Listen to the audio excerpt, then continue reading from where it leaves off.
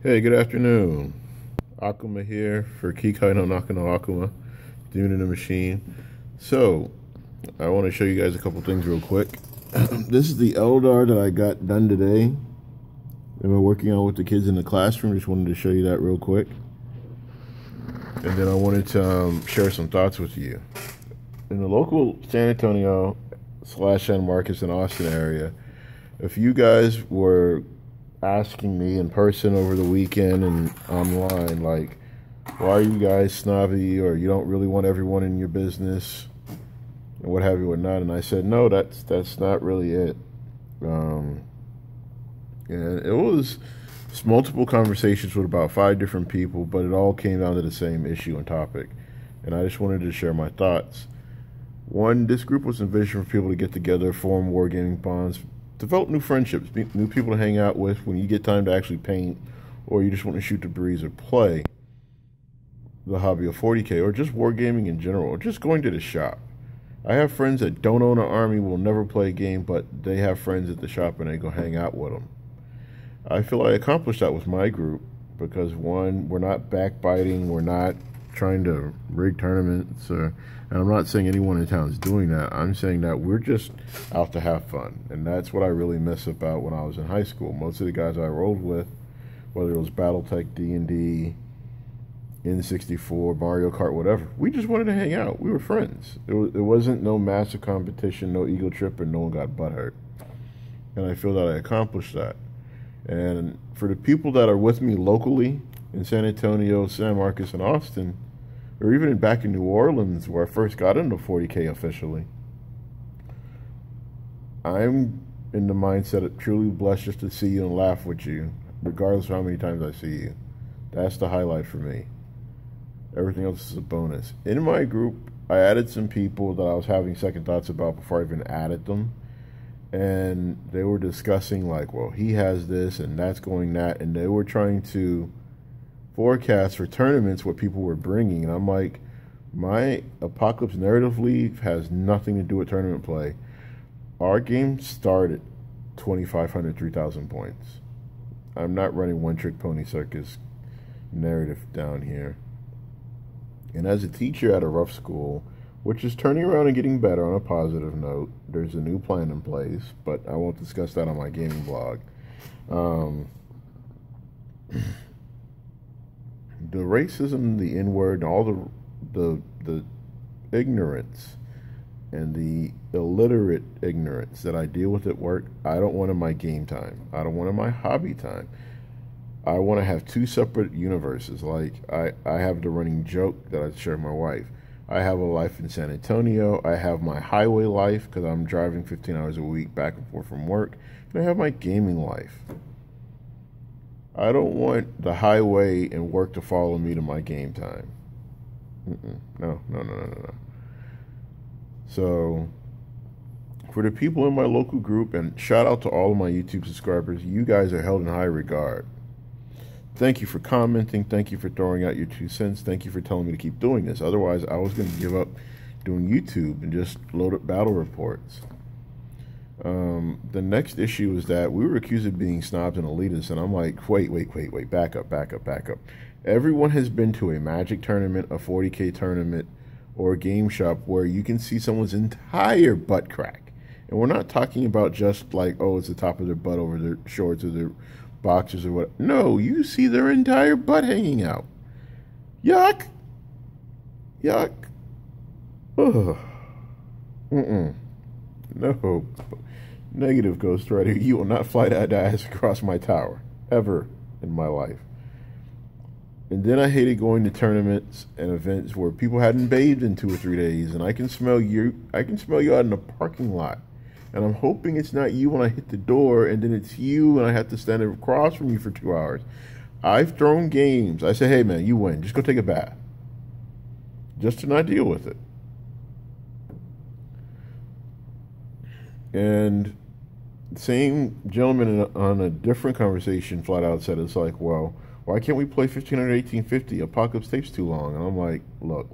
Realistically, when you conquer countries, it takes bodies and equipment. There has not been one single recorded combat in man where one guy took over a country by himself with no support, no backup, no guns, no bombs, no financial investment.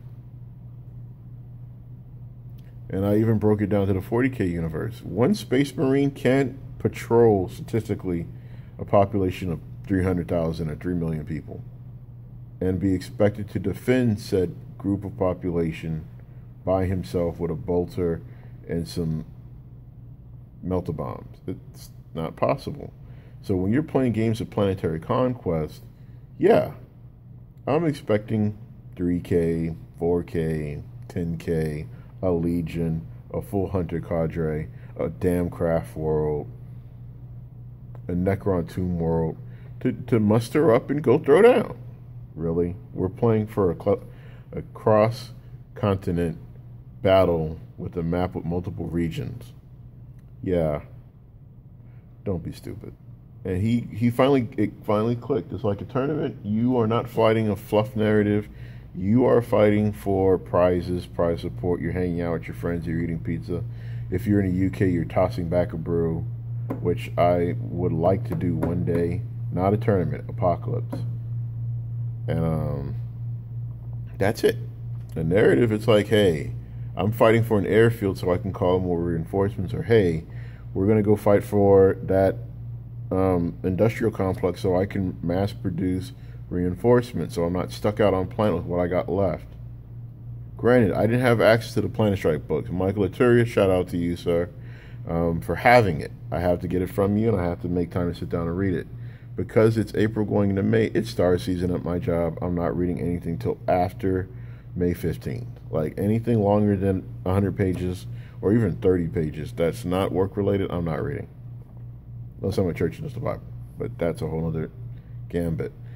So, I had a completely separate conversation with a gentleman at a shop in San Antonio. He was complaining that, yeah, he's sitting on 28,000 points of something. I don't remember if it's Eldar or Space Marines or all of his stuff combined. And he's like, he wants to play with all of it. Granted, he's a family man. I'm married. And I said, hey, look, my relationship with my wife is that I can bribe her, drop her off at the spa, she gets together with friends, and I give her money, and I can have a Saturday and Sunday, or at least 10 to 12 hours. I don't have a house yet. Otherwise, I'd set up a war room, we finish a full turn, make notes, and come back and pick up when we had time again. Not a problem with me. And he looked at it like, well, I can play 4 rounds in a day. I'm like, yeah, you can play 4 full tournament games on a stop clock and rush and make mistakes in a day for some prize support, which gets you more stuff to paint and build.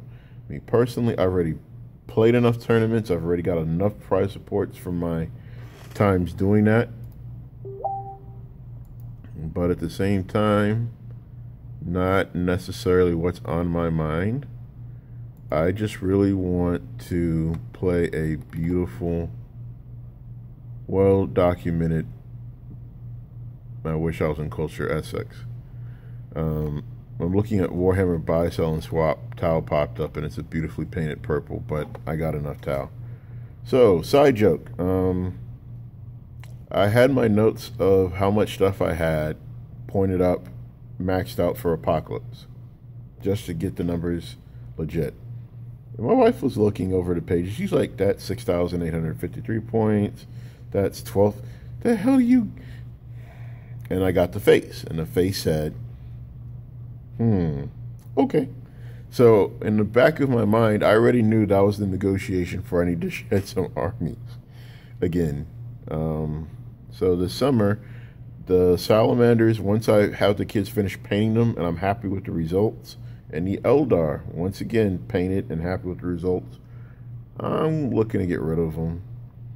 And, you know, I'm willing at this point to trade half of those Salamanders for 2 Storm Surges. Just FYI, if anyone gets to 9 minutes and 41 seconds into the video, that's what I want to do.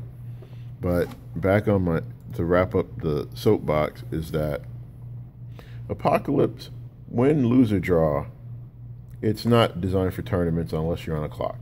And I think that me and Joshua Van Meter, we sat down one day and there was a 40K tournament going on at Dragon's Lair Comics.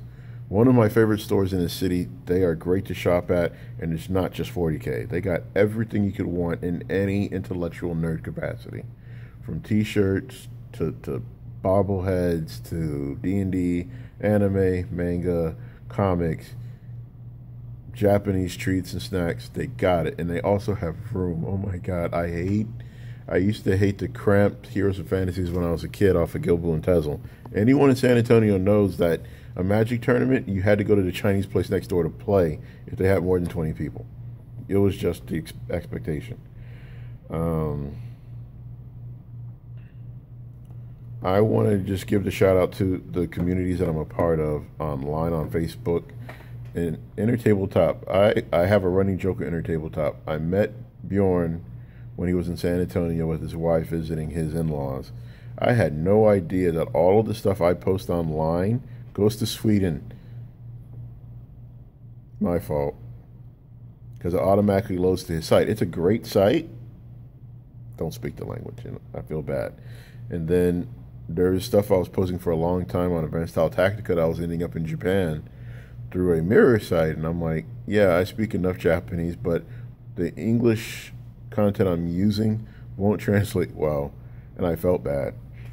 So I'm going to try to be more global friendly. I'm taking a Japanese self-induced course. If you look over here, all those books are my Japanese studies books from college, the JET program, and stuff I picked up recently.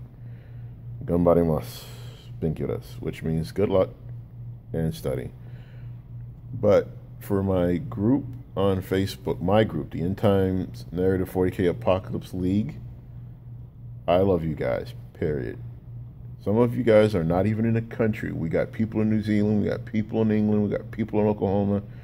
We had a guy from New York, but he voluntarily stepped out because there's no way he could keep up with the conversation and come down and play.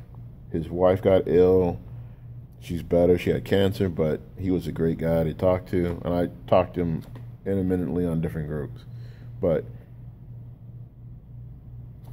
my group is awesome. We don't play as much as I would like. Some days I skip school on purpose just to get away from school to play, and sometimes we get games and sometimes they don't. Like, we just played Kill Teams yesterday. Frank and I, no, that was Tuesday, because I skipped school Tuesday.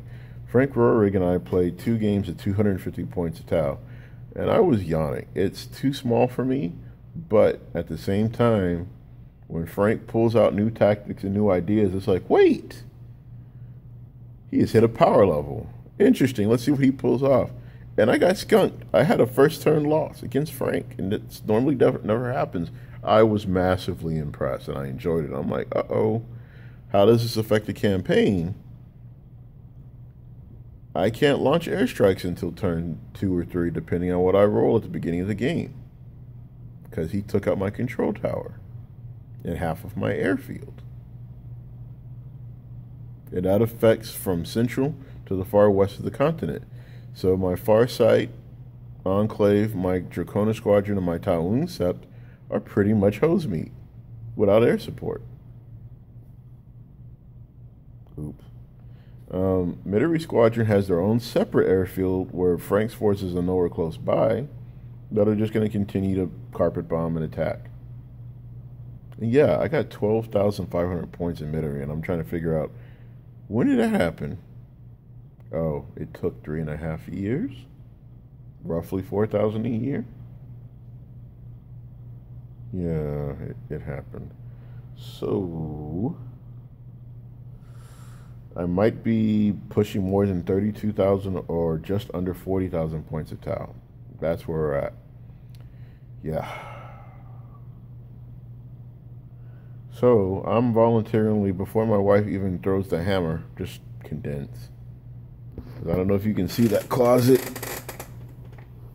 Yeah, where's that closet? Right there. Uh-oh, can't zoom in. But that closet is filled with comic books, anime, video game, manga, 40K, and a whole bunch of other stuff. We need to get rid of it. I need to close it down. We need to clean that out. Because I may not be at the school next year. It really depends on the new principal being introduced this summer, and it depends on the job offers I'm looking at to stay in San Antonio and lose the highway life altogether. So with that being said, it's been awesome. It is always a pleasure to post on YouTube. After I take this class, yes, I can cut and edit my video, not on my phone. So I'm going to go take a training class on how to do that on my phone and load the intro to my videos that I would like to the phone so I can just cut and paste and add on the phone. Again, hit the like button, the subscribe button, comment. If you want to share me in Denmark, Sweden, Switzerland, Spain, Panama, whatever country floats your boat because you're a part of a group, please do. I'm always looking for great intellectual discourse about things that I love discussing. Japan. Like, I'm going to have to do a Japan channel pretty soon and a whole Japan page on Facebook because there's so many people that just want to talk about anime, and I'm like, look, anime is gorgeous. Manga is better. And then food. I didn't get here on alcohol. This was eating, playing video games, and not exercising when I should have. But again, you guys be blessed, be safe, have a beautiful weekend. If I don't talk to you, I might not do an update tomorrow. I'll let you know. Also, I have to pull out the Farsight, Draconis, Talon, and Midori and see who's getting the chopping block. I'm kind of scared. Because I have so many Tau models, it's like I could cover 5 6x4 tables easily. Yeah. Then there's Eldar, my 761st Tank Battalion, Salamanders, and then flip over to the Salamanders. Granted, Salamanders saw the table at an APOC game and I was shooting up my own Salamanders. Eldar are more of an army from my wife, and I'm really trying the Jedi mind trick of saying, hey, do you want to kick my teeth in and roll dice so we can go hang out at a shop where it's quiet and it's just us? And that's been failing. So EVE Online might have to be the answer with the wife. But you guys have a great night. Peace.